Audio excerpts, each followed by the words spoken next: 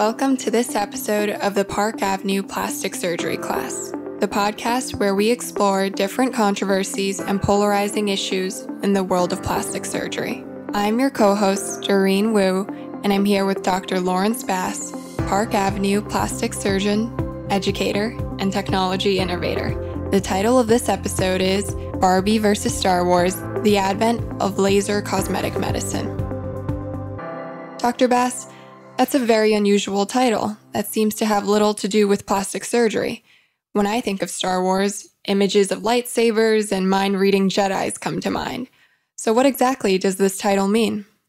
Well, this is one of my favorite subjects. In this episode, we're going to talk about two major factors that have transformed cosmetic plastic surgery from what it classically was to what is being practiced today.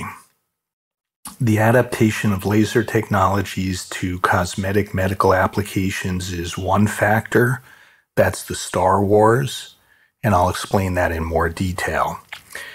And a broader understanding of different concepts of beauty, more ethnically diverse concepts of beauty, and customization of beauty goals is the second factor. And that relates to Barbie, who historically was a very monolithic concept of beauty that didn't relate to the way many, many human beings actually looked. And Barbie has become more diverse and come to a more real view of human beauty over time. I'm really excited to hear all about that. So let's jump right in. It sounds like this first episode will be a story about lasers. When exactly does this story start? And how are lasers being used in medicine before that?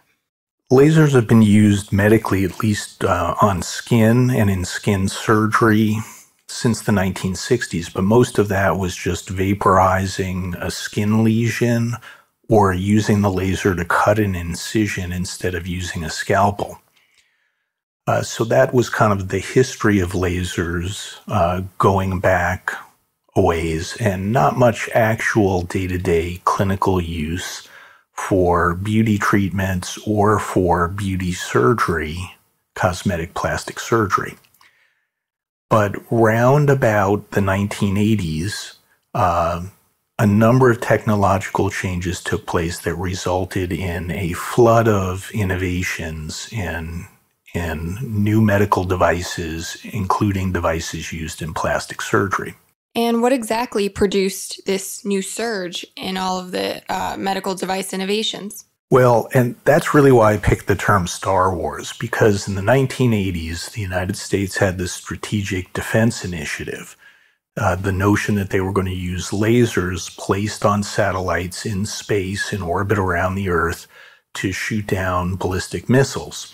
And the nickname for that project was Star Wars.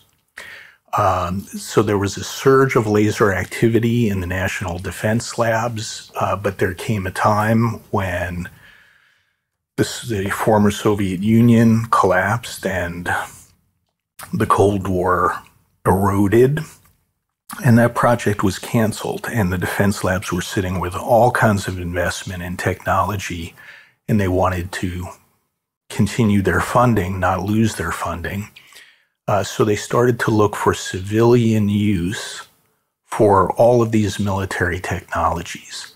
Now, there aren't really good examples of national defense lab technologies that are now being used in clinical medicine, but that set everybody in technology industries thinking about kinder, gentler applications for their technologies, healthcare applications, which are always, of course, beneficial to the world society.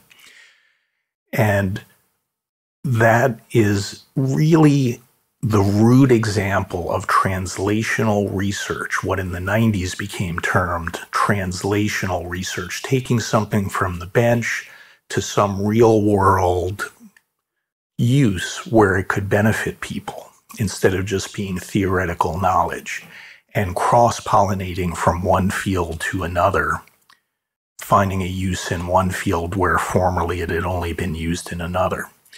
And so for a lot of very technical reasons, lasers became faster to make, easier to make, more reliable, and the understanding of how lasers could help us with various skin conditions and aging changes in the skin was also better understood in the 1980s. And so all of those things spawned this explosion of clinical application of lasers in the late 1980s and early 1990s.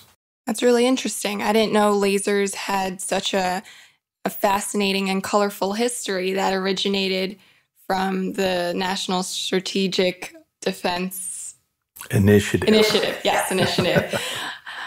So just think Star Wars and you'll exactly. be good. So where have lasers gone from there? Well, from there, lasers really developed to be smaller, less expensive, solid state.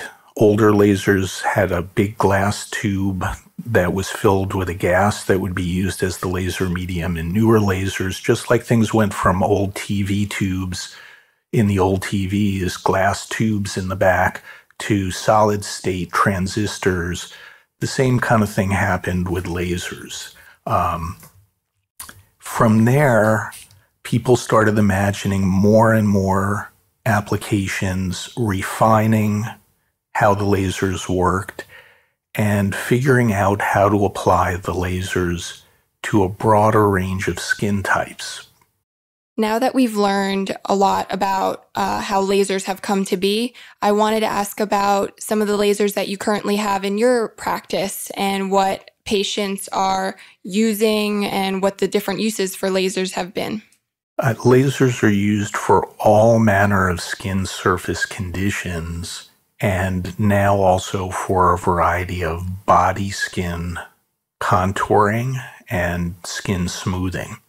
So things like redness on the face, broken blood vessels, pigment changes like age spots, and irregularity in pigment. As we age, the pigment on our face becomes less even. A big application that's not very common in doctors' offices nowadays, but are very common in med spas, is laser hair removal. And that's tremendous in being able to treat large areas of hair. Before lasers got into this area, electrolysis was there, and that's really, really effective at getting rid of hair long term. But it's very time consuming, done a single hair at a time. So if you have 3 hairs on your chin, electrolysis is brilliant. But if you're trying to get hair off your neck, you're a lady who has almost as much hair as a man, and some folks are like that and they'd like to get rid of it. That's too time consuming. If you're a man with a hairy back and you want to go to the beach without showing that, electrolysis just isn't an option. So laser enabled that. But it really went on from there with a host of devices that are good at gradably skin smoothing, skin lifting, reducing fat in unwanted areas non-invasively.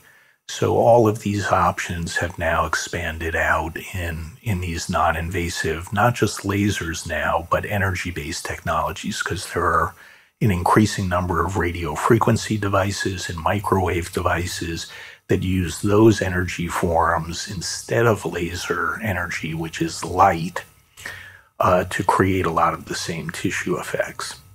Personally, when I think of lasers and all of these energy-based devices, I get a little scared, and I'm not sure how safe they are. Can you talk a little bit about how, in aesthetic medicine, these lasers and all these different devices are being safely used?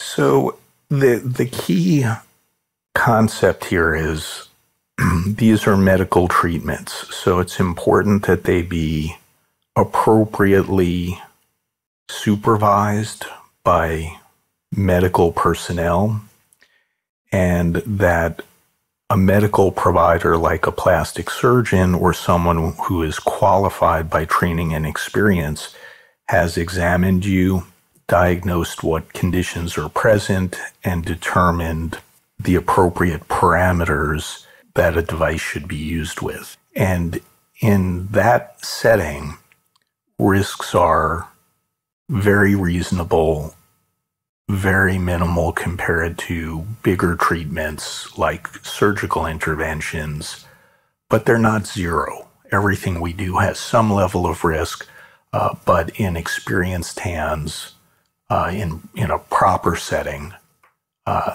these are very safe treatments.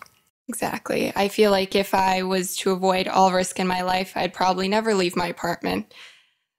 So, before we wrap up, it sounds like the world of plastic surgery and cosmetic medicine has undergone many transformations in the last century.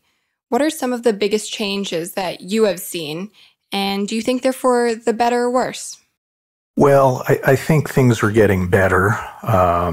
We have a better understanding of how individual beauty features need to be addressed so that treatments, rather than being cookie cutter, are more customized.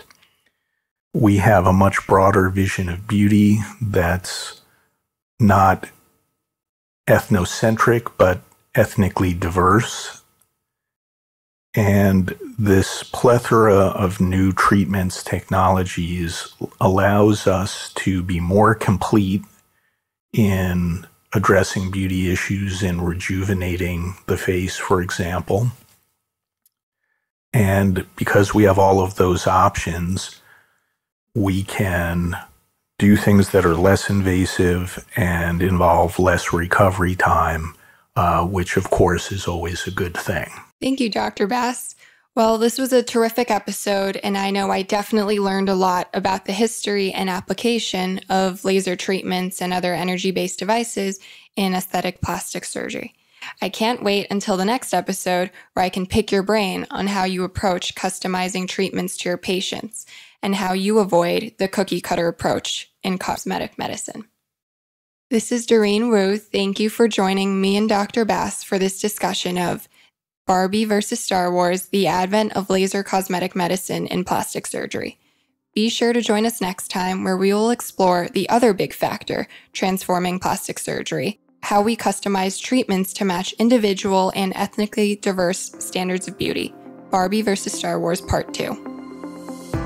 Thank you for joining us in this episode of the Park Avenue Plastic Surgery Class podcast with Dr. Lawrence Bass, Park Avenue plastic surgeon, educator, and technology innovator. The commentary in this podcast represents opinion. This podcast does not present medical advice, but rather general information about plastic surgery that does not necessarily relate to the specific conditions of any individual patient. No doctor-patient relationship is established by listening to or participating in this podcast. Consult your physician to advise you about your individual healthcare. If you enjoyed this episode, please share it with your friends and be sure to subscribe to our podcast on Apple Podcasts, Google, Spotify, Stitcher, or wherever you listen to podcasts.